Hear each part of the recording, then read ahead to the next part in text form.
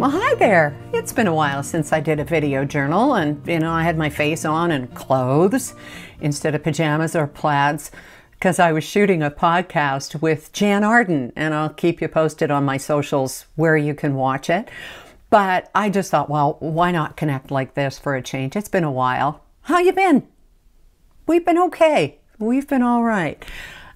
So there's been a little change in our family, and I wanted to tell you about it without going into too many details, but let me just say, I know more now than I've ever known in my years about how puppies are made. And it's not how you think. It's not the dirty dancing in the street. Oh no, it's not. It's a 20-minute ordeal.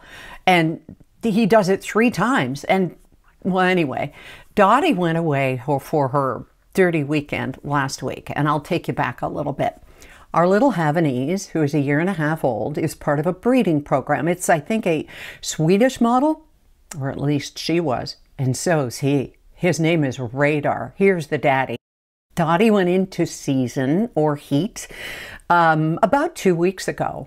And then we took her up to Cobble Hill, which is about a 45-minute drive from our home where her breeder is, had her blood tested, and they said, bring her right in. Radar's coming over. So all the drive there, we're singing to Dottie, our little girl, girl, you'll be a woman soon. And we told her, ask him about himself. Guys love to talk about themselves and, make him feel important. So anyway, all of our talk was not even necessary for the foreplay because she was all in, so was he. And she stayed up there for 3 days and 3 steamy nights. And we picked her up last Friday, none the worse for wear, but she's going to have stories to tell. So here's how it works. In about 2 months, just at about Christmas time, Dottie is expected to have puppies. Now, we won't know whether her Radar love, his name Radar, of course, took or not. But I mean, there's just no chance that it didn't. And she'll have, 5 or 6 puppies, and we'll get a little bit of money from each puppy that comes. But it means that we're going to be without Dottie for about 8 weeks in the new year, which is fine. And she's going to be a wonderful, loving mom because she's just so chill. Oh, my sweet, sweet dog, who is just the light and love of our lives.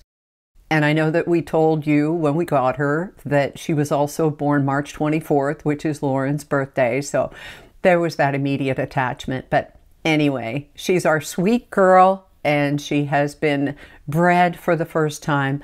So now we go through pregnant puppyhood and all of that entails. Now you're probably wondering, well, will you take one of Dottie's puppies? And I think we might get first pick or something, but there is no way we are going to mess with the perfection that we have found with this one dog in our home. And so, no, as much as I will want to and probably beg and whine like Dottie at the door when she had to say goodbye to Radar, no, there will be no puppy in the house. But that's our story. And it'll allow me to kind of travel in January, which is nice because it's usually pretty rainy here in the Victoria area in the winter. We even get the odd snowstorm now because of climate change. But speaking of travels, my bestie Lisa Brandt is back from her 3 weeks in Italy, and we will have a brand new Gracefully and Frankly for You episode 43 this Thursday. We're so proud of this podcast, and Jan Arden was so generous to talk with me about it. And as for Drift, over 225,000 downloads for Drift now. So thank you if you have joined our sweet sleep community. It's free, and you can always find how to find it just right here. So easy. Simplecast.com is our platform. So that's what we've been up to. Lots of fun with the grandkids and just kind of watching fall arrive. Take care, my friend. Thanks for coming by, and it's good to be with you again. Puppies! Bye for now.